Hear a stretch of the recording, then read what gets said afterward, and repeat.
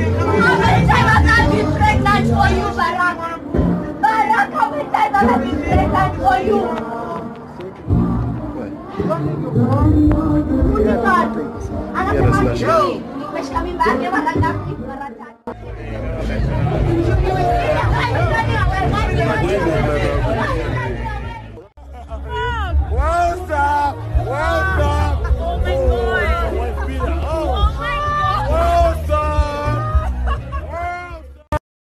By now, we've probably all witnessed the breakup that is the talk of town playing out on social media. The media outlets have also jumped on board and they're reporting about it. As expected, just like any other juicy news that unites Kenyans on Twitter to sound out their opinion, it has spawned some memes. The drama involves Instagram model Lishan Shalin Wanjiku, who goes by the social media handle Kairetu Lishan.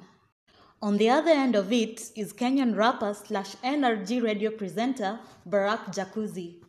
Everyone was waiting to see how the two would handle the situation. Kairetu Lishan decided to take the high road, sharing a series of Instagram posts, accepting that truly alijichomea, but she wasn't quite addressing the situation. Barak Jacuzzi decided to share a sarcastic tweet. He was implying that the man in the video wasn't him.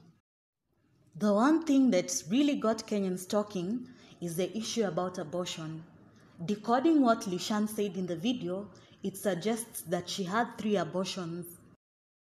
Come on, like no bullshit. It definitely wasn't 3. She was lying. Yeah, I lying. do admit I was being extra dramatic. She's very extra dramatic. She's extra dramatic. When I said 3, and then when the video was trending, I didn't even see the need to clarify because it was already, people were out there already saying it was 3. Lied.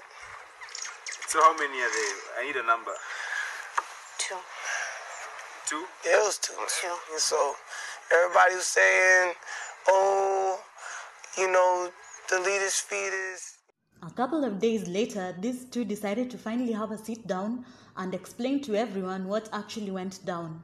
The fight took place at the Hype Fest event where Conscience was performing. The two were headed to the backstage area when Barak told the security guys that he didn't know her. She still managed to make her way into the backstage area and decided to confront him. And that's when all hell broke loose. The key issue that's coming out from their situation is the fact that the younger generation and even mature adults who should know better are still using abortion as a family planning method. The accessibility of over-the-counter medication that assists in abortion has encouraged this trend. It doesn't help that abortion is one of those taboo subjects that the youth and adults in general do not talk about. The fact that it's still illegal in Kenya also hampers the access to safe abortion services within the country. Can you imagine that under the Kenyan constitution, you risk 7 to 14 years for unlawful abortion? And when we are talking about unlawful abortion, this is where the pregnancy does not impact on the health of the pregnant woman.